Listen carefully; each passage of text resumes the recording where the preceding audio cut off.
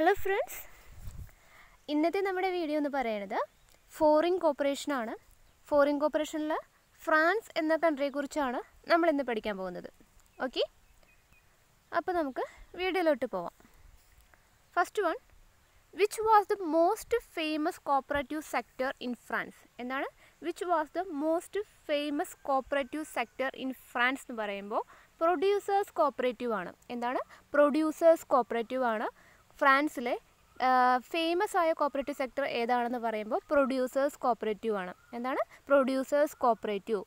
അപ്പോൾ ഒന്നുകൂടി പറയാം, which was the most famous cooperative sector in France എന്ന് പറയുമ്പോൾ പ്രൊഡ്യൂസേഴ്സ് കോപ്പറേറ്റീവ്സ്. ഓക്കെ, അപ്പോൾ producers cooperative sector most famous in dash എന്ന് പറയുമ്പോൾ ഫ്രാൻസ് തന്നെയാണ്. അപ്പോൾ പ്രൊഡ്യൂസേഴ്സ് എന്ന് പറയുമ്പോൾ എവിടെയാണ്? ഫ്രാൻസ് എന്നുള്ള കാര്യം ഓർത്ത് വയ്ക്കുക. എന്താണ് which was the most famous cooperative sector in France എന്ന് പറയുമ്പോൾ പ്രൊഡ്യൂസേഴ്സ് കോപ്പറേറ്റീവ്സ്. മറക്കരുത്, പ്രൊഡ്യൂസേഴ്സ് കോപ്പറേറ്റീവ്സ് എന്ന് കണ്ടാൽ ഫ്രാൻസ് ആണെന്നുള്ള കാര്യം ഓർത്ത് വയ്ക്കുക. Producers cooperatives. Okay, next one, in which year the French Producers Cooperative Law passed? എന്താണ് ഫ്രഞ്ച് പ്രൊഡ്യൂസേഴ്സ് കോപ്പറേറ്റീവ് ലോ? നമ്മൾ പറഞ്ഞു ഫ്രാൻസിൽ തന്നെ മോസ്റ്റ് ഫേമസ് ആയ കോപ്പറേറ്റീവ് സെക്ടർ എന്ന് പറയുന്നത് പ്രൊഡ്യൂസേഴ്സ് കോപ്പറേറ്റീവ് ആണ്. അതുകൊണ്ട് തന്നെ പ്രൊഡ്യൂസേഴ്സ് കോപ്പറേറ്റീവ്സിന് വേണ്ടിയിട്ട് തന്നെ ഒരു ലോ തന്നെ അവർ പാസ്സാക്കിയിട്ടുണ്ട്. എന്താണ് in which year the French producers cooperative law passed എന്ന് പറയുമ്പോൾ 1867 1867. ഓക്കെ, 1867. അപ്പോൾ പ്രൊഡ്യൂസേഴ്സ് കോപ്പറേറ്റീവ് എന്ന് പറയുന്നത് most famous cooperative sector France ആണ്. അതുകൊണ്ട് തന്നെ ഫ്രഞ്ച് പ്രൊഡ്യൂസേഴ്സ് കോപ്പറേറ്റീവ് ലോ പാസ്സാക്കി ആ വർഷമാണ് 1867 എന്ന് പറയുന്നത്. എന്താണ് 1867 ഫ്രഞ്ച് പ്രൊഡ്യൂസേഴ്സ് കോപ്പറേറ്റീവ് ലോ പാസ്സാക്കി. Next one, in which year the cooperative movement started in France? അതിനുശേഷമാണ് ഫ്രാൻസിൽ കോപ്പറേറ്റീവ് മൂവ്മെൻറ്റ് സ്റ്റാർട്ട് ചെയ്തത് 1868. എന്താണ് in which year the cooperative movement started in France എന്ന് പറയുമ്പോൾ 1868. ഇമ്പോർട്ടൻറ്റ് ക്വസ്റ്റ്യൻ ആണ്. 1868 എന്ന് പറയുന്നത് ഇമ്പോർട്ടൻറ്റ് ക്വസ്റ്റ്യൻ ആണ് കേട്ടോ. In which year the cooperative movement started in France എന്ന് പറയുമ്പോൾ 1868. അപ്പോൾ ഇതെങ്ങനെ നമുക്ക് കണക്ട് ചെയ്ത് പഠിക്കാമെന്ന് പറയുമ്പോൾ 1867 പ്രൊഡ്യൂസേഴ്സ് കോപ്പറേറ്റീവ് ലോ പാസ്സാക്കി. അതിനുശേഷം കോപ്പറേറ്റീവ് മൂവ്മെൻറ്റ് ഫ്രാൻസിൽ സ്റ്റാർട്ട് ചെയ്തു. അതാണ് 1868 എന്ന് പറയുന്നത്. ഓക്കെ, അപ്പോൾ ഒന്നുകൂടി പറയാം, in which year the cooperative movement started in France എന്ന് പറയുമ്പോൾ 1868. Producers cooperative law പാസ്സാക്കിയത് 1867. Okay, next one, credit ഫ്രോൺസിയർ de France means the organisation formed to finance long term credit in the year 1852. അതായത് credit ഫ്രോൺസിയർ ഡെ France എന്ന് പറഞ്ഞാൽ എന്താണ്? Long term ക്രെഡിറ്റിന് വേണ്ടിയിട്ട് രൂപീകരിച്ച ഒരു ഓർഗനൈസേഷനാണ് credit ഫ്രോൺസിയർ ഡെ France എന്ന് പറയുന്നത്. ക്രെഡിറ്റ് ഫ്രോൺസിയർ ഡെ ഫ്രാൻസ് എന്ന് പറഞ്ഞാൽ എന്താണ്? ഈ ഓർഗനൈസേഷൻ എന്തിനു വേണ്ടിയിട്ട് രൂപീകരിച്ചെന്ന് പറയുമ്പോൾ ലോങ് ടേം ക്രെഡിറ്റ് പ്രൊവൈഡ് ചെയ്യുന്നതിന് വേണ്ടി രൂപീകരിച്ച സംഘടനയാണ്, ഫ്രാൻസിലെ ഒരു സംഘടനയാണ് ക്രെഡിറ്റ് ഫ്രോൺസിയർ ഡെ ഫ്രാൻസ് എന്ന് പറയുന്നത്. ക്രെഡിറ്റ് ഫ്രോൺസിയർ ഡെ ഫ്രാൻസ് എന്ന് പറഞ്ഞാൽ എന്താണ്? ലോങ് ടേം ക്രെഡിറ്റ് പ്രൊവൈഡ് ചെയ്യുന്നതിന് വേണ്ടി രൂപീകരിച്ച ഫ്രാൻസിലെ ഓർഗനൈസേഷനാണ് ക്രെഡിറ്റ് ഫ്രോൺസിയർ ഡെ ഫ്രാൻസ് എന്ന് പറയുന്നത്. അത് രൂപീകരിച്ച വർഷം എന്ന് പറയുമ്പോൾ 1852. എന്താണ് 1852. ഓക്കെ, 1852 ക്രെഡിറ്റ് ഫ്രോൺസിയർ ഡെ ഫ്രാൻസ് എന്ന് പറഞ്ഞ സംഘടന ലോങ് ടേം ക്രെഡിറ്റ് പ്രൊവൈഡ് ചെയ്യുന്നതിന് വേണ്ടിയിട്ട് ഫ്രാൻസിൽ രൂപീകരിച്ച വർഷമാണ് 1852 എന്ന് പറയുന്നത്. എന്താണ് 1852. Okay, next one, in which year the agricultural syndicate formed in France? അപ്പോൾ എന്താണ് അഗ്രികൾച്ചർ സിൻഡിക്കേറ്റ്? എവിടുത്തെ പ്രത്യേകതയാണെന്ന് ഇതിൽ തന്നെ ക്വസ്റ്റ്യൻ നമുക്ക് വരാൻ ചാൻസ് ഉണ്ട്. So in which year the agriculture syndicate formed in France എന്ന് പറയുമ്പോൾ 1884. 1884 agriculture syndicate formed in France എന്ന് പറയുന്നത്. ഓക്കെ, അഗ്രികൾച്ചർ സിൻഡിക്കേറ്റ് എവിടുത്തെ ഏത് കൺട്രിയിലെ സ്പെഷ്യാലിറ്റി ആണെന്നുള്ള ക്വസ്റ്റ്യൻ വരാറുണ്ട്. അത് ഫ്രാൻസിലാണ്. അതുപോലെ തന്നെ in which year the agricultural syndicate formed in France എന്ന് പറയുമ്പോൾ 1884. Okay, agriculture syndicate formed in France എന്ന് പറയുമ്പോൾ 1884 എന്ന് പറയും. ഓക്കെ, അപ്പോൾ ഇതിൽ ഈ ഫ്രാൻസിൽ വർഷങ്ങൾ പഠിക്കുമ്പോൾ മെയിനായിട്ട് നമ്മൾ ഓർഡറിൽ പഠിക്കുക. നമ്മൾ മുമ്പ് പറഞ്ഞു ക്രെഡിറ്റ് ഫ്രോൺസിയറുടെ ഫ്രാൻസ് ആണ് ആദ്യമായിട്ട് അവിടെ രൂപീകരിച്ച സംഘടന. അതായത് ഫസ്റ്റ് വർഷം എന്ന് പറയുമ്പോൾ 1852. 1852 ക്രെഡിറ്റ് ഫ്രോൺസിയറുടെ ഫ്രാൻസ് രൂപീകരിച്ചു. അതിനുശേഷമാണ് പ്രൊഡ്യൂസേഴ്സ് കോപ്പറേറ്റീവ് ലോ പാസ്സാക്കി 1867. ഓക്കെ, 1852 ക്രെഡിറ്റ് ഫ്രോൺസിയറുടെ പാസ്സാക്കി രൂപീകരിച്ചു. 1867 പ്രൊഡ്യൂസേഴ്സ് കോപ്പറേറ്റീവ് ലോ പാസ്സാക്കി. അതിനുശേഷമാണ് കോപ്പറേറ്റീവ് മൂവ്മെൻറ്റ് ഫ്രാൻസിൽ സ്റ്റാർട്ട് ചെയ്തത് 1868. ഓക്കെ, 1867, 1868. അതിനുശേഷം നേരെ പോണത് അഗ്രികൾച്ചർ സിൻഡിക്കേറ്റ് ആണ് ഫ്രാൻസിൽ രൂപീകരിച്ചത്. ആ വർഷം എന്ന് പറയുമ്പോൾ 1884. 1868 കഴിഞ്ഞെന്ന് പറഞ്ഞാൽ നേരെ പോകുന്നത് 1884. അപ്പോഴാണ് അഗ്രികൾച്ചർ സിൻഡിക്കേറ്റ് എന്ന് പറഞ്ഞ സംഘടന ഫ്രാൻസിൽ രൂപീകരിച്ച വർഷം എന്ന് പറയുമ്പോൾ 1884 എന്ന് പറയും. ഓക്കെ, അപ്പോൾ നമ്മൾ എന്തൊക്കെ പഠിച്ചു? 1852 ക്രെഡിറ്റ് ഫ്രോൺസിയർ ഡെ ഫ്രാൻസ് എന്ന് പറഞ്ഞ ആ ഒരു സംഘടന രൂപീകരിച്ചു. അതിനുശേഷം പ്രൊഡ്യൂസേഴ്സ് കോപ്പറേറ്റീവ് ലോ പാസ്സാക്കി, അതാണ് 1867 എന്ന് പറയുന്നത്. 1868 കോപ്പറേറ്റീവ് മൂവ്മെൻറ്റ് ഫ്രാൻസിൽ സ്റ്റാർട്ട് ചെയ്തു, 1868. ഓക്കെ, അതിനുശേഷം നേരെ പോണത് 1884 ആണ്. 1884 അഗ്രികൾച്ചറൽ സിൻഡിക്കേറ്റ് എന്ന് പറയുന്ന സംഘടന ഫ്രാൻസിൽ രൂപീകരിച്ചത്. എപ്പോഴാണ്? 1884. Okay, next question. In which year VAT introduced firstly in France? VAT introduce ചെയ്ത വർഷം എന്ന് പറയുമ്പോൾ 1954. അപ്പോൾ ഞാൻ 84 ഒരു കണക്ഷൻ കിട്ടാനാണ് ഞാൻ ഒരുമിച്ച് എഴുതിയത്. So in which year VAT introduced firstly in France എന്ന് പറയുമ്പോൾ 1954. അഗ്രികൾച്ചർ സിൻഡിക്കേറ്റ് രൂപീകരിച്ച വർഷം എന്ന് പറയുമ്പോൾ 1884. ഓക്കെ, 1884 അഗ്രികൾച്ചർ സിൻഡിക്കേറ്റ് ഫ്രാൻസിൽ രൂപീകരിച്ചു. അതിനുശേഷം നേരെ പോകുന്നത് 1954. അപ്പോഴാണ് വാറ്റ് ഇൻട്രൊഡ്യൂസ് ചെയ്തത്. 1884, 1954. അങ്ങനെ ഒരു കണക്ഷൻ കിട്ടാൻ വേണ്ടിയിട്ടാണ് ഞാൻ പറഞ്ഞത്. ഇത് രണ്ടും ഒരുമിച്ച് പഠിക്കുക. അഗ്രികൾച്ചർ സിൻഡിക്കേറ്റ് ഫ്രാൻസിൽ രൂപീകരിച്ച വർഷം എന്ന് പറയുമ്പോൾ 1884. വാറ്റ് ഇൻട്രൊഡ്യൂസ്ഡ് ഇൻ ഫ്രാൻസ് എന്ന് പറയുമ്പോൾ 1954. ഓക്കെ, അത് രണ്ട് മാറിപ്പോകരുത്. 1884 എന്ത് വന്നു? Agricultural syndicate. വാറ്റ് എന്ന് പറയുമ്പോൾ കുറച്ച് റീസെൻ്റ് ആണ്, 90s 1954. Okay, next one. In which year the cooperative credit movement act? Okay, cooperative credit movement act പാസ്സാക്കിയ വർഷം എന്ന് പറയുമ്പോൾ 1920. കോപ്പറേറ്റീവ് ക്രെഡിറ്റ് മൂവ്മെൻറ്റ് ആക്ട് പാസ്സാക്കിയ വർഷം എന്ന് പറയുമ്പോൾ ഫ്രാൻസിൽ കോപ്പറേറ്റീവ് ക്രെഡിറ്റ് മൂവ്മെൻറ്റ് ആക്ട് ഉണ്ട്. അത് ഏത് വർഷത്താണ് രൂപീകരിച്ചെന്ന് പറയുമ്പോൾ 1920. Okay, in which year the cooperative credit movement act ഉണ്ട് കേട്ടോ. ക്രെഡിറ്റ് മൂവ്മെൻറ്റ് ആക്ട് ഫ്രാൻസിൽ പാസ്സാക്കിയ വർഷം എന്ന് പറയുമ്പോൾ 1920. കോപ്പറേറ്റീവ് ക്രെഡിറ്റ് മൂവ്മെൻറ്റ് ആക്ട് ആണ് കേട്ടോ. ക്രെഡിറ്റ് കോപ്പറേറ്റീവ് മൂവ്മെൻറ്റ് ആക്ട് പാസ്സാക്കിയ വർഷം എന്ന് പറയുമ്പോൾ 1920. In which year the cooperative credit movement act. ഒന്നുകൂടി ഞാൻ പറഞ്ഞുകൊണ്ടിരിക്കുന്നത് എന്തുകൊണ്ടാണെന്ന് വെച്ചാൽ നമ്മൾ ഒരിക്കലും വർഷങ്ങൾ എപ്പോഴും അങ്ങോട്ട് മാറിപ്പോണതാണ്. അതുകൊണ്ടാണ് ഞാൻ ഇങ്ങനെ പറഞ്ഞുകൊണ്ടിരിക്കുന്നത്. Okay, in which year the cooperative credit movement act പാസ്സാക്കിയ വർഷം എന്ന് പറയുമ്പോൾ 1920. കോപ്പറേറ്റീവ് ക്രെഡിറ്റ് മൂവ്മെൻറ്റ് ആക്ട് പാസ്സാക്കിയ വർഷം എന്ന് പറയുമ്പോൾ 1920. Okay, next one.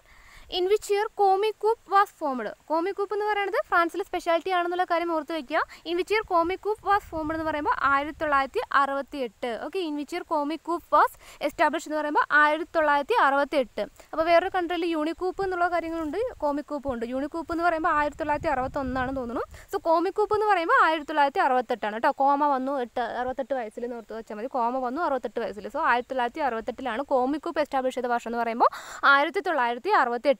കോമിക്കൂപ്പ്. ഓക്കെ, യൂണിക്കൂപ്പ് എന്നുള്ള കാര്യം ഉണ്ട് കേട്ടോ. വേറെ കൺട്രിയിൽ യൂണിക്കൂപ്പ് എന്ന് പറയുമ്പോൾ 1961. ഇവിടെ കോമിക്കൂപ്പ് എന്ന് പറയുന്നുണ്ട്. സോ കോമിക്കൂപ്പ് കോമ വന്നു 68 വയസ്സിൽ എന്ന് പറഞ്ഞാൽ മതി. സോ കോമിക്കൂപ്പ് എസ്റ്റാബ്ലിഷ് ചെയ്ത വർഷം എന്ന് പറയുമ്പോൾ 1968. ഓക്കെ, കോമിക്കൂപ്പ് ഏതുമായി ബന്ധപ്പെട്ടിരിക്കുന്നു പറയുമ്പോൾ ഫ്രാൻസിലെ ഹൗസിംഗ് സെക്ടറുമായിട്ടാണ് ബന്ധപ്പെട്ടിരിക്കുന്നത്. Okay, കോമിക്കൂപ്പ് related to housing sector. കോമിക്കൂപ്പ് എന്ന് പറയുമ്പോൾ ഹൗസിംഗ് സെക്ടറാണ്. അപ്പോൾ കോമ എന്ന് പറഞ്ഞ് വീട്ടിൽ തന്നെ കിടക്കണ്ടേ. So housing സെക്ടറാണ്. കോമിക്കൂപ്പ് റിലേറ്റഡ് ഡാഷ് എന്ന് പറയുമ്പോൾ ഹൗസിംഗ് സെക്ടർ. എന്താണ് കോമിക്കൂപ്പ് റിലേറ്റഡ് ഡാഷ് എന്ന് പറയുമ്പോൾ ഹൗസിംഗ് സെക്ടറാണ്. കോമിക്കൂപ്പ് എന്ന് പറയുന്നത് ഫ്രാൻസിലെയാണ്. ഫ്രാൻസ് എന്ന കൺട്രിയിലെയാണ്. അത് ഏതുമായി ബന്ധപ്പെട്ടിരിക്കുന്നു പറയുമ്പോൾ ഹൗസിംഗ് സെക്ടർ. ഏത് വർഷത്തിൽ രൂപീകരിച്ചു എന്ന് പറയുമ്പോൾ 1968. Okay, next one. Which is the motto of cooperative movement in France? എന്തായിരുന്നു മെയിനായിട്ടുള്ള ഉദ്ദേശം, മുദ്രാവാക്യം എന്ന് പറയുമ്പോൾ back to land the motto. Back to land എന്നുള്ളതായിരുന്നു അവരുടെ മെയിനായിട്ടുള്ള മോട്ടോ എന്ന് പറയുന്നത്. അവരുടെ മുദ്രാവാക്യം എന്തായിരുന്നു? Back to land.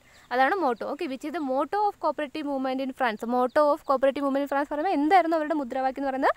Back to land എന്ന് പറഞ്ഞാൽ അഗ്രികൾച്ചറിലേക്ക് ഏറ്റവും ഇമ്പോർട്ടൻസ് കൊടുക്കുക എന്നുള്ളതാണ്. സോ ബാക്ക് ടു ലാൻഡ് ആയിരുന്നു അവരുടെ മെയിനായിട്ടുള്ള മോട്ടോ എന്ന് പറയുന്നത്. ഓക്കെ, ഇത് പലപ്പോഴും ക്വസ്റ്റ്യൻ വരാറുണ്ട്. Which is the motto of cooperative movement in France പറയുമ്പോൾ ബാക്ക് ടു ലാൻഡ് ആണ്. എന്താണ്? Back to land. ഓക്കെ, നമ്മൾ പറഞ്ഞു അഗ്രികൾച്ചർ സിൻഡിക്കേറ്റ് രൂപീകരിച്ച വർഷം എന്ന് പറയുമ്പോൾ 1884 കാര്യം പഠിച്ചിട്ടുണ്ടായിരുന്നു. So agriculture syndicate is type of cooperative. ഏത് ടൈപ്പുള്ള അഗ്രികൾച്ചർ സിൻഡിക്കേറ്റ് എവിടത്തുള്ള കോപ്പറേറ്റീവ് ഇൻസ്റ്റിറ്റ്യൂഷൻ ആണെന്ന് പറയുമ്പോൾ ഫ്രാൻസിലാണ്. ഓക്കെ, അഗ്രികൾച്ചർ സിൻഡിക്കേറ്റ് എന്ന് പറയുന്നത് ഏത് രാജ്യത്തെ കോപ്പറേറ്റീവ് ഇൻസ്റ്റിറ്റ്യൂഷൻ ആണെന്ന് പറയുമ്പോൾ ഫ്രാൻസിലാണ്. അഗ്രികൾച്ചർ സിൻഡിക്കേറ്റ് ഇവിടെ എന്തോ ഞാൻ ടൈപ്പ് ചെയ്ത മിസ്റ്റേക്കാണ്. സോ അഗ്രികൾച്ചർ സിൻഡിക്കേറ്റ് എന്നുള്ളത് എവിടുത്തെ കോപ്പറേറ്റീവ് ഇൻസ്റ്റിറ്റ്യൂഷൻ ആണെന്ന് പറയുമ്പോൾ ഫ്രാൻസിലെയാണ് കേട്ടോ. അത് നമുക്കറിയാമല്ലോ. അഗ്രികൾച്ചർ സിൻഡിക്കേറ്റ് 1984 രൂപീകരിച്ചു ഫ്രാൻസിൽ തന്നെയാണ്. അത് അറിയാമല്ലോ, നമ്മൾ മുമ്പ് പഠിച്ചാണല്ലോ. Next one, doctor Varghese Kurian received award from. Varghese Kurian എവിടെ നിന്നാണ് ഫോറിൻ അവാർഡ് കിട്ടിയെന്ന് പറയുമ്പോൾ ഫ്രാൻസ് ആണ്. നമ്മൾ മുമ്പ് പഠിച്ചിട്ടുണ്ട്. Doctor Varghese Kurian received award from എന്ന് പറയുമ്പോൾ ഫ്രാൻസ് ആണ്. ഓക്കെ, ഇൻ്റർനാഷണൽ ലെവലിൽ നിന്ന് അവാർഡ് കിട്ടിയത് എവിടെ നിന്നാണ്?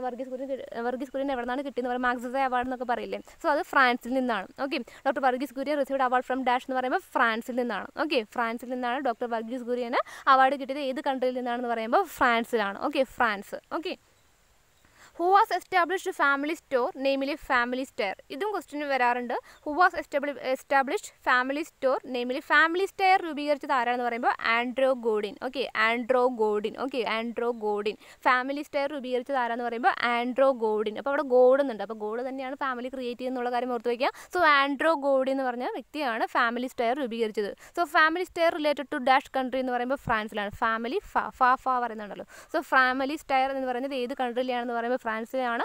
അത് ആരാണ് രൂപീകരിച്ചതെന്ന് പറയുമ്പോൾ ആൻഡ്രൂ ഗോഡിനാണ്. എന്താണ്? Andrew Godin. ആൻഡ്രൂ ഗോഡിൻ എന്ന് പറയുമ്പോൾ അതൊരു വ്യക്തിയാണ്. സോറി, ഇതെങ്ങനെ ഓർത്ത് വയ്ക്കുന്നതെന്ന് പറയുമ്പോൾ ഗോഡാണ് ഒരു ഫാമിലിയൊക്കെ രൂപീകരിക്കണം എന്നുള്ള കാര്യം ഓർത്ത് വയ്ക്കുക. So Andrew ഗോഡിനാണ് family stair രൂപീകരിച്ചിരിക്കുന്നത്. Okay, family stair. Okay, who was established family store namely family stair എന്ന് പറയുന്നത് Andrew Godin. Okay, next one, who established large size society in France. Large size society രൂപീകരിച്ചത് ആരാണെന്ന് പറയുമ്പോൾ Luis blank ആണ്. Okay, Luis blank. Large size society രൂപീകരിച്ചത് ആരാണെന്ന് പറയുമ്പോൾ Luis blank.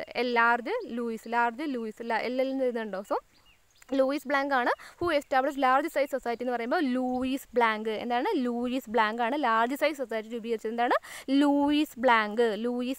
മറന്നു പോകരുത്. Who establish large size society in France എന്ന് പറയുമ്പോൾ ലൂയിസ് ബ്ലാങ്ക്. ഓക്കെ, പിന്നെ profession of Luis blank. Luis ബ്ലാങ്കിൻ്റെ profession എന്തായിരുന്നു പറയുമ്പോൾ news paper എഡിറ്ററാണ്. News paper editor. Luis blank എന്ന് പറയുമ്പോൾ നമുക്ക് പലപ്പോഴും പേപ്പറിൽ ബ്ലാങ്കായ ഒരു സ്ഥലങ്ങളൊക്കെ വരാറുണ്ട്. ബ്ലാങ്കായിട്ട് എപ്പോഴും വിടാറുണ്ട്. അപ്പോൾ ലൂയിസ് ബ്ലാങ്ക് എന്ന് പറയുമ്പോൾ ഒരു news paper എഡിറ്ററാണ്. Okay, news paper എഡിറ്ററാണ് Luis blank എന്ന് പറയുന്നത്. Okay, profession of Luis blank was news paper editor. Okay, ഒരു പേപ്പറിലാണ് ബ്ലാങ്കായിട്ട് നമുക്ക് പലപ്പോഴും കാണാനായിട്ട് സാധിക്കുക. സോ ലൂയിസ് ബ്ലാങ്ക് എന്ന് പറയുമ്പോൾ ന്യൂസ് പേപ്പർ ബ്ലാങ്കായി കിടന്നു. സോ ന്യൂസ് പേപ്പർ എഡിറ്റർ ആയിരുന്നു ലൂയിസ് ബ്ലാങ്ക്. എന്താണ്? ന്യൂസ് പേപ്പർ എഡിറ്റർ ആയിരുന്നു ലൂയിസ് ബ്ലാങ്ക്. ലൂയിസ് ബ്ലാങ്കിൻ്റെ പ്രൊഫഷൻ എന്താണ്? News paper editor. ന്യൂസ് പേപ്പറിൽ പലപ്പോഴും ബ്ലാങ്കായി കിടക്കാറുണ്ട് എന്നുള്ള കാര്യം ഓർത്ത് വയ്ക്കുക. അതാണ് ലൂയിസ് ബ്ലാങ്കിൻ്റെ പ്രൊഫഷൻ എന്തായിരുന്നു എന്ന് പറയുമ്പോൾ news paper editor. Okay, next one, ബസ്റ്റസ് established dash type society. ബസ്റ്റസ് എന്ന് പറഞ്ഞാൽ എന്താണെന്ന് പറയുമ്പോൾ സ്മാൾ ടൈപ്പ് സൊസൈറ്റിയാണ്. ബസ്റ്റസ് എന്ന് പറഞ്ഞാൽ സ്മാൾ ടൈപ്പ് സൊസൈറ്റി ആണെന്നാണ് ഓർത്ത് വയ്ക്കേണ്ടത്. ഓക്കെ, ബസ്റ്റസ് എന്ന് പറഞ്ഞാൽ എന്താണ്? സ്മാൾ ടൈപ്പ് സൊസൈറ്റിയാണ് ഫ്രാൻസിലെ. ബസ്റ്റസ് എന്ന് പറഞ്ഞാൽ സ്മാൾ ടൈപ്പ് സൊസൈറ്റി. ബസ്റ്റസ് എന്ന് പറഞ്ഞാൽ എന്താണ്?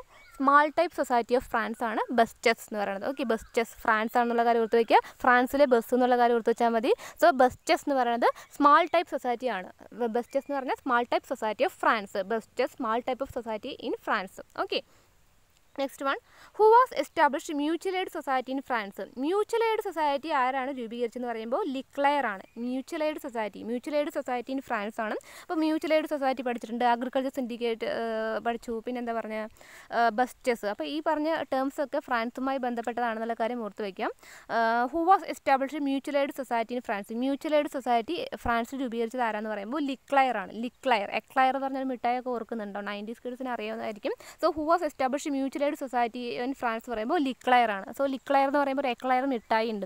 ആ മിഠായിൻ്റെ ഉള്ളിൽ ചോക്ലേറ്റ് ഉണ്ടാവുമല്ലോ. അപ്പോൾ 2 ചോക്ലേറ്റും ഉണ്ട്, പിന്നെ അതിന് മേലൊരു എന്താ പറയുക, വേറൊരു സംഭവമുണ്ട്. അപ്പോൾ 2 പാളികളായിട്ടല്ലേ എക്ലയർ ഉണ്ടാക്കണം. സോ മ്യൂച്വൽ ആയിട്ടുള്ള സംഭവമാണ്. So mutual aid society in France. Who was established mutual aid society in France എന്ന് പറയുമ്പോൾ ലിക്ലെയർ ആണ്. എന്താണ്? Mutual aid society in France എന്ന് പറയുമ്പോൾ ലിക്ലെയർ ആണ് രൂപീകരിച്ചത്. Who was established mutual aid society in France എന്ന് പറയുമ്പോൾ ലിക്ലെയർ. Okay, next one, best means the first cooperative workshop ആണ്. ബെസ്റ്റ് എന്ന് പറയുന്നത് എന്താണ്? ദ ഫസ്റ്റ് കോപ്പറേറ്റീവ് വർക്ക്ഷോപ്പ് ആയിരുന്നു ഫ്രാൻസിൽ.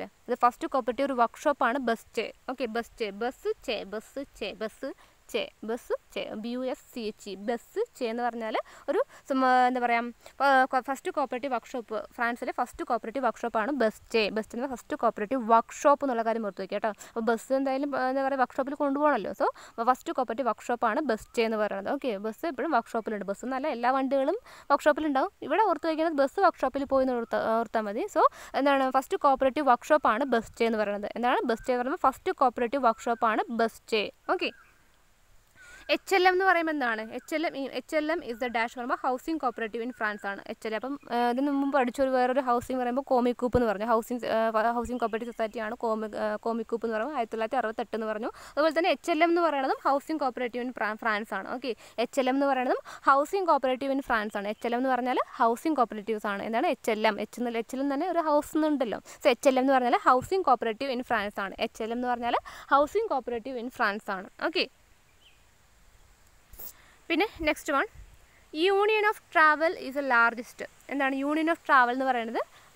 ടൈലറിംഗ് യൂണിറ്റ് ആണ്. ഫ്രാൻസിലെ ഒരു ടൈലറിംഗ് യൂണിറ്റ് ആണ് യൂണിയൻ ഓഫ് ട്രാവലി എന്ന് പറയുന്നത്. എന്താണ് യൂണിയൻ ഓഫ് ട്രാവലി എന്ന് പറയുമ്പോൾ ടൈലറിംഗ് യൂണിറ്റ് ഓഫ് ഫ്രാൻസ് ആണ്. യൂണിയൻ ഓഫ് ട്രാവലി ടൈലേഴ്സിൻ്റെ യൂണിയൻ എന്തായാലും ഉണ്ടാവുമല്ലോ. സോ യൂണിയൻ ഓഫ് ട്രാവലി എന്ന് പറയുമ്പോൾ ടൈലറിംഗ് യൂണിറ്റ്, ട്രാവലി ടൈലർ, അങ്ങനെ ഒരു കണക്ഷൻ വരും. ട്രാവലി ടൈലർ അങ്ങനെ ഒരു കണക്ഷൻ വരുന്നുണ്ട്. ഓക്കെ, എന്താണ് യൂണിയൻ ഓഫ് ട്രാവലി എന്ന് പറയുന്നത് largest tailoring unit of France ആണ്. എന്താണ് ലാർജസ്റ്റ് ടൈലറിംഗ് യൂണിറ്റ് ആണ് union of ട്രാവലി Taylor. Okay, union of ട്രാവലി is A largest tailoring unit of France ആണ്. യൂണിയൻ ഓഫ് ട്രാവലി എന്ന് പറയുമ്പോൾ എന്താണെന്നുള്ള കാര്യം എന്താണെന്ന് ഓർക്കരുതും. സോ യൂണിയൻ ഓഫ് ട്രാവലി എന്ന് പറയുമ്പോൾ എന്താണ്? ടൈലറിംഗ് യൂണിറ്റ് ഓഫ് ഫ്രാൻസ് ആണ്. ഫ്രാൻസിലെ ഒരു ടൈലറിംഗ് യൂണിറ്റ് ആണ് യൂണിയൻ ഓഫ് ട്രാവലി എന്ന് പറയുന്നത്. ഓക്കെ, പിന്നെ FNCC ഇതുമായി ബന്ധപ്പെട്ടിരിക്കുന്നു. FNCC റിലേറ്റഡ് ടു ഡാഷ് എന്ന് പറയുമ്പോൾ കൺസ്യൂമർ സ്റ്റോർ ആണ്. ഫ്രാൻസിലെ കൺസ്യൂമർ സ്റ്റോറാണ് FNCC. സി എന്ന് കണ്ടാൽ തന്നെ കൺസ്യൂമർ ആണ്. സോ FNCC എന്ന് പറയുമ്പോൾ കൺസ്യൂമർ സ്റ്റോർ ഇൻ ഫ്രാൻസ് ആണ്. FNCC എന്ന് പറയുമ്പോൾ കൺസ്യൂമർ സ്റ്റോർ ഓഫ് ഫ്രാൻസ്. എന്താണ് കൺസ്യൂമർ സ്റ്റോറിൽ കൺസ്യൂമർ സ്റ്റോർ ആണ് ഫ്രാൻസിലെ. ഓക്കെ, FNCC എന്ന് പറയുന്നത് കൺസ്യൂമർ സ്റ്റോർ ഓഫ് ഫ്രാൻസ് ആണ്. ഫ്രാൻസിലെ ഒരു കൺസ്യൂമർ സ്റ്റോറാണ് FNCC എന്ന് പറയുന്നത്. FNCC എന്ന് പറയുമ്പോൾ consumer store of France. Okay, next one, production cooperative contributed much development in dash എന്ന് പറയുമ്പോൾ ഫ്രാൻസ് ആണ്. പ്രൊഡക്ഷൻ കോപ്പറേറ്റീവ് ആണ് അവിടെ ഏറ്റവും കൂടുതൽ ഇമ്പോർട്ടൻസ് കൊടുത്തിരിക്കുന്നത്. അതാണ് ഏറ്റവും കൂടുതൽ ഡെവലപ്മെൻറ്റിന് കൂടുതൽ കോൺട്രിബ്യൂട്ട് ചെയ്തിരിക്കുന്നത് എന്താണ്? ഫ്രാൻസിലാണ്. അപ്പോൾ പ്രൊഡ്യൂസേഴ്സ് കോപ്പറേറ്റീവ്സ് ആണ് എന്താ പറയുന്നത് ഫ്രാൻസിലെ സ്പെഷ്യാലിറ്റി എന്ന് പറഞ്ഞത്. അപ്പോൾ പ്രൊഡക്ഷൻ കോൺട്രിബ്യൂഷനല്ലേ അവിടെ ഉണ്ടാവുകയുള്ളൂ. So production cooperative contribution much development in dash എന്ന് പറയുമ്പോൾ ഫ്രാൻസ് ആണ്. ഈ പ്രൊഡക്ഷൻ പ്രൊഡ്യൂസർ കണ്ടെന്ന് പറഞ്ഞാൽ ഫ്രാൻസ് എന്നുള്ള കാര്യം തന്നെ ഓർത്ത് വെച്ചോളും. Okay, production cooperative contributed much development in dash എന്ന് പറയുമ്പോൾ ഫ്രാൻസിലാണ്. Okay, next one, Robert oven and T ഡാഗി noun as ഉത്തോപ്യൻ socialist എന്ന് പറഞ്ഞത് ആരാണ്? റോബർട്ട് ഓവണും ടി ഡാഗി എന്ന് പറഞ്ഞ വ്യക്തിയും ഒരു ഉത്തോപ്യൻ സോഷ്യലിസ്റ്റ് ആണ് എന്ന് പറഞ്ഞ വ്യക്തി ആരാണ്? എന്ന് പറയുമ്പോൾ ചാൾസ് ഫ്യൂരിയർ ആണ്. എന്താണ്? Charles ഫ്യൂരിയർ. Robert oven and T ഡാഗി noun as ഉത്തോപ്യൻ socialist എന്ന് പറഞ്ഞത് ആരാണെന്ന് പറയുമ്പോൾ ചാൾസ് ഫ്യൂരിയർ. ഓക്കെ, ചാൾസ് ഫ്യൂരിയർ എന്ന് പറയുമ്പോൾ father of cooperative movement in France ആണ്. അദ്ദേഹമാണ് പറഞ്ഞത് റോബർട്ട് ഓവണും ടി ഡാഗിയും ഒരു ഉത്തോപ്യൻ സോഷ്യലിസ്റ്റ് ആണെന്ന് പറഞ്ഞ വ്യക്തിയാണ് Charles ഫ്യൂരിയർ. Okay, next one, who related large type society. നമ്മൾ പറഞ്ഞു ലാർജ് ടൈപ്പ് സൊസൈറ്റി രൂപീകരിച്ച ആരാന്ന് പറയുമ്പോൾ ലൂയിസ് ബ്ലാങ്ക് ആണെന്ന് പറഞ്ഞു. അദ്ദേഹം ഒരു ന്യൂസ് പേപ്പർ എഡിറ്റർ ആണെന്നുള്ള കാര്യം നമ്മൾ പറഞ്ഞല്ലോ. അതാണ് who related large type of society in France എന്ന് പറയുമ്പോൾ ലൂയിസ് ബ്ലാങ്ക് ആണ്. ലാർജ് ടൈപ്പ് സൊസൈറ്റി രൂപീകരിച്ചത് തന്നെ ലൂയിസ് ബ്ലാങ്ക് ആണ്. അതുമായി ബന്ധപ്പെട്ടിരിക്കുന്ന വ്യക്തി എന്ന് പറയുന്നതും ലൂയിസ് ബ്ലാങ്ക് തന്നെയാണ്. Okay, next one, the union day coaches is the biggest society in Paris dealing with goods. The union day coaches എന്ന് പറഞ്ഞൊരു സൊസൈറ്റി ഉണ്ട്. The union day coaches is the biggest society in Paris dealing with goods. അപ്പോൾ union day coaches എന്ന് പറഞ്ഞ society എന്തൊക്കെ goods ആണ് deal ചെയ്യുന്നതെന്നാണ് പറയുന്നത്. The union day coaches is the biggest society in Paris dealing with goods എന്ന് പറയുമ്പോൾ horse carriage stable. എന്താണ് horse carriage സ്റ്റേബിൾസ്? HCS അങ്ങനെ എന്തെങ്കിലും പഠിച്ചാൽ മതി. Horse carriage stable. അപ്പോൾ ഹോഴ്സിൻ്റെ മേലെ കൂടെ കാരേജ് കൊണ്ടുപോയി എന്നുള്ള കാര്യം ഓർത്ത് വെച്ചാൽ മതി. Horse carriage stable. എന്താണ് ഹോഴ്സ് കാരേജ് സ്റ്റേബിൾ? ഇപ്പോൾ തന്നെ പറഞ്ഞു വയ്ക്കുക, ഹോഴ്സ് കാരേജ് സ്റ്റേബിൾ ആണ് യൂണിയൻ ഡേ കോച്ചേഴ്സ് എന്ന് പറഞ്ഞ ഒരു സൊസൈറ്റി ഡീൽ ചെയ്യുന്ന ഗുഡ്സ് ഏതെന്ന് പറയുമ്പോൾ ഹോഴ്സ് കാരേജ് സ്റ്റേബിൾ. ഓക്കെ, അപ്പോൾ നമ്മൾ പഠിച്ചു father of cooperation in France എന്ന് പറയുമ്പോൾ ചാൾസ് ഫ്യൂരിയർ ആണെന്ന് പഠിച്ചു. ഇനി അദ്ദേഹത്തെക്കുറിച്ചാണ് നമ്മൾ പഠിക്കാൻ പോകുന്നത്. ചാൾസ് ഫ്യൂരിയർ എന്താണ്? Father of cooperative movement in France എന്ന് പറയുമ്പോൾ നമുക്കറിയാം ചാൾസ് ഫ്യൂരിയർ ആണ്. എന്താണ്? Father of cooperative movement in France എന്ന് പറയുമ്പോൾ ചാൾസ് ഫ്യൂരിയർ ആണെന്നുള്ള കാര്യം നമുക്കറിയാലോ. Next, Charles ഫ്യൂരിയർ Charles ഫ്യൂറിയറിൻ്റെ famous book ഏതാണ്? ചാൾസ് ഫ്യൂറിയറിൻ്റെ ഫേമസ് ബുക്ക് എന്ന് പറയുമ്പോൾ new industrial social. Okay, new industrial social എന്ന് പറഞ്ഞാൽ ഒരു ബുക്കാണ് അദ്ദേഹം എഴുതിയിരിക്കുന്നത്. ചാൾസ് ഫ്യൂറിയറുടെ ഫേമസ് ബുക്കാണ് ന്യൂ ഇൻഡസ്ട്രിയൽ സോഷ്യൽ. ഓക്കെ, ഏത് വർഷമാണ് അദ്ദേഹം പബ്ലിഷ് ചെയ്ത് പറയുമ്പോൾ 1829 1829. മറന്നു പോകരുത്, 1829 വയസ്സിൽ ഒരു ബുക്ക് പബ്ലിഷ് ചെയ്തു എന്നുള്ള കാര്യം ഓർത്ത് വെച്ചാൽ മതി. 1829 ന്യൂ ഇൻഡസ്ട്രിയൽ സോഷ്യൽ എന്ന് പറഞ്ഞ ബുക്ക് ചാൾസ് ഫ്യൂറിയർ പബ്ലിഷ് ചെയ്ത വർഷം എന്ന് പറയുമ്പോൾ 1829. അപ്പോൾ ന്യൂ ഇൻഡസ്ട്രിയൽ സോഷ്യൽ എന്ന് പറഞ്ഞത് ആരുടെ ബുക്കാണെന്ന് പറയുമ്പോൾ ചാൾസ് ഫ്യൂറിയറിൻ്റെ ആണ്. അപ്പോൾ ചാൾസ് ഫ്യൂറിയർ എന്ന് പറയുമ്പോൾ ന്യൂ ഇൻഡസ്ട്രി സ്റ്റാർട്ട് ചെയ്തു എന്നുള്ള കാര്യം ഓർത്ത് വയ്ക്കാം. സോ ന്യൂ ഇൻഡസ്ട്രിയൽ സോഷ്യൽ എന്ന് പറഞ്ഞ ഒരു ബുക്ക് എഴുതിയത് ആരാന്ന് പറയുമ്പോൾ ചാൾസ് ഫ്യൂറിയർ. ഏത് വർഷം എന്ന് പറയുമ്പോൾ 1829. Okay, next one, Charles founded communist colonies. Okay, അദ്ദേഹം എന്ത് ചെയ്തിട്ടുണ്ട്? കമ്മ്യൂണിസ്റ്റ് കോളനീസ് ആണ് രൂപീകരിച്ചത്. അപ്പോൾ നമുക്ക് ഇതിൽ തന്നെ ഒരു ക്വസ്റ്റ്യൻ ചോദിക്കാം. കമ്മ്യൂണിസ്റ്റ് കോളനി രൂപീകരിച്ചത് ആരാണെന്ന് പറയുമ്പോൾ ചാൾസ് ഫ്യൂറിയർ ആണ്. അത് എവിടെയെന്ന് പറയുമ്പോൾ ഫാലസ്റ്റിയർ എന്ന് പറഞ്ഞൊരു സ്ഥലത്താണ്. ഫാലസ്റ്റിയർ. Okay, Charles founded communist colonies എന്ന് പറയുന്നത് കമ്മ്യൂണിസ്റ്റ് കോളനിയുടെ പേരാണ് ഫാലസ്റ്റിയർ എന്ന് പറയുന്നത്. Okay, Charles founded communist colonies, അതിൻ്റെ പേരാണ് ഫാലസ്റ്റിയർ എന്ന് പറയുന്നത്. ഫാലസ്റ്റിയർ. ഓക്കെ, അപ്പോൾ ഫാലസ്റ്റിയർ റിലേറ്റഡ് ഡാഷ് കൺട്രി എന്ന് പറയുമ്പോഴും ഫ്രാൻസിലാണ്. ഈ ഫലസ്റ്റിയർ എന്ന് പറയുന്നത് എന്താണെന്ന് വെച്ചാൽ ഒരു കമ്മ്യൂണിസ്റ്റ് കോളനിയാണ്. ആ കമ്മ്യൂണിസ്റ്റ് കോളനി രൂപീകരിച്ചത് ആരാണെന്ന് പറയുമ്പോൾ ചാൾസ് ഫ്യൂറിയർ. എന്താണ്? Charles Fourier. ചാൾസ് ഫ്യൂറിയർ എന്ത് രൂപീകരിച്ചു? ഒരു കമ്മ്യൂണിസ്റ്റ് കോളനി രൂപീകരിച്ചു. ആ കമ്മ്യൂണിസ്റ്റ് കോളനിയുടെ പേരാണ് ഫലസ്റ്റിയർ എന്ന് പറയുന്നത്. ഓക്കെ, ഫലസ്റ്റിയർ എന്ന് പറയുമ്പോൾ എന്താണെന്നുള്ള കാര്യം എന്താണെന്ന് പറഞ്ഞൊന്നും ആലോചിച്ച് വിഷമിക്കരുത്. ഇപ്പം തന്നെ പഠിക്കാം. Means Charles founded communist colony എന്നാണ്. കമ്മ്യൂണിസ്റ്റ് കോളനി ആയിരുന്നു. ആ കമ്മ്യൂണിസ്റ്റ് കോളനിയുടെ പേരാണ് ഫലസ്റ്റിയർ എന്ന് പറയുന്നത്. എന്താണ്? ഫലസ്റ്റിയർ. ഓക്കെ, പിന്നെ Charles Fourier born in 1772. 1772 Charles Fourier ജനിച്ചത്. 1772 77 എന്നുള്ളതാണ് മെയിൻ എന്നുള്ളത് ഓർത്ത് വയ്ക്കാം. സോ 1772 ചാൾസ് ഫ്യൂറിയർ ജനിച്ചത്. 1772. ഒന്നുകൂടി പറഞ്ഞു നോക്കുക, വർഷങ്ങൾ എപ്പോഴും നമുക്ക് കൺഫ്യൂഷൻ ആവാറുണ്ട്. സോ ചാൾസ് ഫ്യൂറിയർ ജനിച്ച വർഷം എന്ന് പറയുമ്പോൾ 1772. Okay, next one, Charles Fourier died എന്ന് പറയുമ്പോൾ 1837. 1837. അപ്പോഴും 7 എന്നുള്ളത് കോമൺ ആയിട്ട് വന്നു കേട്ടോ. സോ 1837. 1772 ജനിച്ച് 1837 മരിക്കുകയാണ്. അതിലൊരു വർഷം എന്ന് പറയുമ്പോൾ 1829 എന്താണ് ഒരു ബുക്ക് പബ്ലിഷ് ചെയ്തു, ന്യൂ ഇൻഡസ്ട്രിയൽ സോഷ്യൽ വർക്കർ എന്നുള്ള ആ ഒരു ബുക്ക് പബ്ലിഷ് ചെയ്തു 1829 എന്നുള്ളത്. സോ ചാൾസ് ഫ്യൂറിയറിലെ വർഷങ്ങൾ എന്തൊക്കെയാണ്? ജനിച്ചത് 1772, മരിച്ചത് 1837. 1829 അദ്ദേഹം എന്ത് ചെയ്തു? ഒരു ബുക്ക് പബ്ലിഷ് ചെയ്തു. അതാണ് ന്യൂ ഇൻഡസ്ട്രിയൽ സോഷ്യൽ വർക്കർ എന്ന് പറയുന്നത്. ഓക്കെ, സോ ഇത്രയാണ് ചാൾസ് ഫ്യൂറിയറിൽ പഠിക്കാനുള്ളത്. പിന്നെ producers society was started by, അതുപോലെ തന്നെ അദ്ദേഹം എന്ത് രൂപീകരിച്ചിട്ടുണ്ട്? ഈ പ്രൊഡ്യൂസേഴ്സ് സൊസൈറ്റി തന്നെ രൂപീകരിച്ചത് ചാൾസ് ഫ്യൂറിയർ ആണ്. അപ്പോൾ പ്രൊഡ്യൂസേഴ്സ് കോപ്പറേറ്റീവ്സ് എന്നുള്ളതാണ് ഫ്രാൻസിൻ്റെ ഏറ്റവും വലിയ പ്രത്യേകത എന്ന് പറയുന്നത്. അപ്പോൾ അതുകൊണ്ട് തന്നെ അദ്ദേഹം പ്രൊഡ്യൂസേഴ്സ് സൊസൈറ്റി രൂപീകരിച്ച ആരാണ്? ചാൾസ് ഫ്യൂറിയർ ആണ്. Charles Fourier. ഓക്കെ, അപ്പോൾ ഇദ്ദേഹമാണ് ഈ ഫ്രാൻസിൽ കോപ്പറേറ്റീവ് മൂവ്മെൻറ്റ് വരാനുള്ള കാരണം എന്ന് പറയുന്നത്. അപ്പോൾ പ്രൊഡ്യൂസേഴ്സ് സൊസൈറ്റി രൂപീകരിച്ചത് ആരാണെന്ന് പറയുമ്പോൾ ചാൾസ് ഫ്യൂറിയർ ആണ്. എന്താണ്? Producers society was started by dash പറയുമ്പോൾ Charles Fourier. Okay, his system is known as ഫ്യൂറിലിസം. Charles Fourier ഉള്ളത് കൊണ്ട് ഫ്യൂറിലിസം എന്ന് പറയുന്നു. ഓക്കെ, ഫ്യൂറിലിസം എന്ന് അറിയപ്പെടുന്നത് ചാൾസ് ഫ്യൂറിയറിൻ്റെ ആണ്. അദ്ദേഹം എന്ന് പറയുന്നത് he was A clerk in lion ആണ്. അദ്ദേഹം ഒരു ലയൺ എന്ന് പറയുന്ന സ്ഥലത്തെ ക്ലർക്കായിരുന്നു. അപ്പോൾ ന്യൂസ് പേപ്പർ എഡിറ്ററായ വ്യക്തി എന്ന് പറയുമ്പോൾ ലൂയിസ് ബ്ലാങ്ക് ആണ്. ഇവിടെ ചാൾസ് ഫ്യൂറിയറുടെ പ്രൊഫഷൻ എന്തായിരുന്നു പറയുമ്പോൾ അദ്ദേഹം ഒരു പ്രൊഫസറായിരുന്നു. ക്ലർക്കായിരുന്നു. He was A ക്ലർക്കാണ്. ക്ലർക്കായിരുന്നു കേട്ടോ, വെറും ക്ലർക്കായിരുന്നു. He was A clerk in lion എന്ന് പറഞ്ഞ സ്ഥലത്ത് ക്ലർക്കായിരുന്നു. He was A clerk in lion. Okay, എന്താണ്? ക്ലർക്കാണ്. ലയൺ എന്ന് പറഞ്ഞ സ്ഥലത്ത് ക്ലർക്കാണ് ചാൾസ് ഫ്യൂറിയർ എന്ന് പറയുന്നത്. ഓക്കെ, ക്ലർക്കാണ്. ഓക്കെ, ക്ലർക്കാണ്. അപ്പോൾ നമ്മുടെ ഒരു സ്ട്രീമാണ് ജൂനിയർ ക്ലർക്ക് എന്ന് പറയുന്നത്. അപ്പോൾ ചാൾസ് ഫ്യൂറിയർ ഒരു ക്ലർക്കാണെന്നുള്ള കാര്യം ഓർത്ത് വയ്ക്കാം. സോ എന്ന് പറയുമ്പോൾ he was A clerk in lion. Okay, ലയണിലെ ഒരു ക്ലർക്കായിരുന്നു. ആരെന്ന് പറയുമ്പോൾ ചാൾസ് ഫ്യൂറിയർ. അദ്ദേഹമാണ് father of cooperative movement in France എന്നറിയപ്പെടുന്നത് ചാൾസ് ഫ്യൂറിയർ ആണ്. ഓക്കെ, ഇനി ഫ്രാൻസിലെ മറ്റൊരു ലീഡറിനെ കുറിച്ചാണ് നമ്മൾ പഠിക്കാൻ പോകുന്നത്. ചാൾസ് ഗിൽഡ് എന്ന് പറഞ്ഞ വ്യക്തി. Charles Fourier and Charles guild. Okay, Charles Fourier വേറെ സ്ട്രീമാണ്. അദ്ദേഹം father of cooperative movement in France എന്ന് പറയുന്നുണ്ട്. ഇതുപോലെ തന്നെ നമ്മൾ ചാൾസ് ഗിൽഡ് എന്ന് പറഞ്ഞ വ്യക്തിയെക്കുറിച്ചാണ് നമ്മളിപ്പോൾ പഠിക്കാൻ പോകുന്നത്. ഇദ്ദേഹമാണ് പ്രൊഫസർ എന്ന് പറയുന്നത്. ചാൾസ് ഗിൽഡ് എന്ന് പറയുന്നത് പ്രൊഫസറാണ്. Okay, father of cooperative movement in ഫ്രാൻസിലെ വെറും ഒരു ക്ലർക്കായിരുന്നു. ചാൾസ് ഗിൽഡ് എന്ന് പറയുന്നത് അദ്ദേഹം ഒരു പ്രൊഫസറായിരുന്നു. ഹി വാസ് എ പ്രൊഫസറാണ്. അതെന്താണ്? ചാൾസ് ഗിൽഡ് എന്ന് പറയുന്നത് പ്രൊഫസറായിരുന്നു. Okay, Charles guild is A second leader of cooperative movement in France. First leader എന്ന് പറയുമ്പോൾ ചാൾസ് ഫ്യൂറിയർ, സെക്കൻഡ് ലീഡർ എന്ന് പറയുമ്പോൾ ചാൾസ് ഗിൽഡ് ആണ്. Okay, Charles guild is A second leader of cooperative movement in France. Charles guild is A second leader. First leader ആരാണ്? Charles Fourier. Second leader എന്ന് പറയുമ്പോൾ Charles guild. അദ്ദേഹം എന്തായിരുന്നു? Professor ആയിരുന്നു. Okay, Charles guild designed the rainbow cooperative flag. Rainbow cooperative flag design ചെയ്ത വ്യക്തി ആരാണ്? Design, ആ ഒരു കാര്യമാണ് ഓർത്ത് വയ്ക്കേണ്ടത്. ഡിസൈൻ ചെയ്ത വ്യക്തി. സജസ്റ്റ് ചെയ്ത വ്യക്തി എന്ന് പറയുമ്പോൾ ബെർണാഡോ എന്ന് പറഞ്ഞ വ്യക്തിയാണ്. പക്ഷേ പക്ഷേ ഡിസൈൻ ചെയ്ത വ്യക്തി ആരാണ്? അപ്പോൾ സജസ്റ്റ് ചെയ്യുന്നത് വേറെ, ഡിസൈൻ ചെയ്യണത് വേറെ. അപ്പോൾ സജസ്റ്റ് ചെയ്തതായിരിക്കും ഇത് ചെയ്യാമല്ലോ എന്ന് പറയുമ്പോൾ അദ്ദേഹം അത് ഇംപ്ലിമെൻറ്റ് ചെയ്യുന്നു മാത്രം. ഓക്കെ, അപ്പോൾ ഡിസൈൻ ചെയ്ത വ്യക്തി, ഈ കോപ്പറേറ്റീവ് ഫ്ലാഗ് ഡിസൈൻ ചെയ്ത വ്യക്തി ആരാണെന്ന് പറയുമ്പോൾ ചാൾസ് ഗിൽഡ്. ഓക്കെ, എന്താണ് ചാൾസ് ഗിൽഡ്? ഡിസൈൻ എന്നുള്ള കാര്യം ഓർത്ത് വയ്ക്കാം. കോപ്പറേറ്റീവ് ഫ്ലാഗ് ഡിസൈൻ ചെയ്ത ആരാണ്? Charles guild. ഓക്കെ, പിന്നെ അദ്ദേഹത്തിൻ്റെ കുറച്ച് ബുക്കുകളാണ് നമ്മൾ പഠിക്കാൻ പോകുന്നത്. ഹിസ്റ്ററി ഓഫ് എക്കോണമിക് ഡോക്ട്രിൻസ് എന്ന് പറഞ്ഞൊരു ബുക്ക് എഴുതിയിട്ടുണ്ട്. ഹിസ്റ്ററി ഓഫ് എക്കോണമിക് ഡോക്ട്രിൻസ് എന്ന് പറഞ്ഞ ബുക്ക് എഴുതാറാണെന്ന് പറയുമ്പോൾ ചാൾസ് ഗിൽഡാണ്. അതുപോലെ തന്നെ പ്രിൻസിപ്പിൾ ഓഫ് പൊളിറ്റിക്കൽ എക്കോണമി എന്ന് പറഞ്ഞ ബുക്ക് എഴുതാറാണെന്ന് പറയുമ്പോൾ ചാൾസ് ഗിൽഡാണ്. ഓക്കെ, എന്താണ് ഹിസ്റ്ററി ഓഫ് എക്കോണമിക് ഡോക്ട്രിൻസ് എന്ന് പറയുന്നുണ്ട്, അത് Charles ഗിൽഡാണ്. Principle of political economy എന്ന് പറയുമ്പോൾ ചാൾസ് ഗിൽഡാണ്. കൺസ്യൂമർ കോപ്പറേറ്റീവ് സൊസൈറ്റി എന്ന് പറഞ്ഞൊരു ബുക്ക് എഴുതിയിട്ടുണ്ട്. എന്താണ് കൺസ്യൂമർ കോപ്പറേറ്റീവ് സൊസൈറ്റി എന്ന് പറഞ്ഞ ബുക്കും എഴുതിയിട്ടുണ്ട് ചാൾസ് ഗിൽഡ്. അപ്പോൾ ചാൾസ് ഗിൽഡിൻ്റെ 3 ബുക്കുകളാണ്. എന്താണ് ഹിസ്റ്ററി ഓഫ് എക്കോണമിക് ഡോക്ട്രിൻസ് എന്ന് പറയുന്നുണ്ട്, എക്കോണമിക് ഉണ്ട്. പിന്നെ പ്രിൻസിപ്പിൾ ഓഫ് പൊളിറ്റിക്കൽ എക്കോണമി എന്നുണ്ട്, അതും ചാൾസ് ഗിൽഡാണ്. പിന്നെ ഒരു കൺസ്യൂമറിനെ കുറിച്ച് എഴുതിയിട്ടുണ്ട്, അതും ചാൾസ് ഗിൽഡാണ്. എന്താണ് കൺസ്യൂമർ കോപ്പറേറ്റീവ് സൊസൈറ്റി എന്ന് പറഞ്ഞ ബുക്ക് എഴുതിയിട്ടുണ്ട്. കൺസ്യൂമർ കോപ്പറേറ്റീവ് സൊസൈറ്റി എന്ന്